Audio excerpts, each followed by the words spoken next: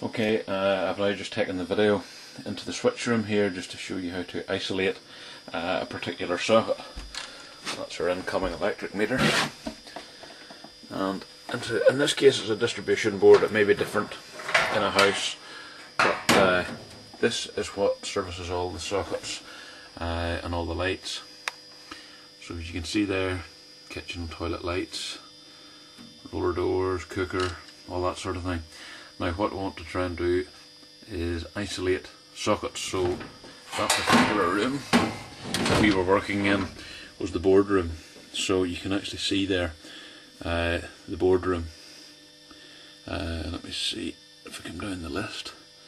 Boardroom sockets, and it's that MCB that actually controls it. Now I don't want to turn that off because there's something actually plugged in there, so it would be a case of just flicking that MCB off.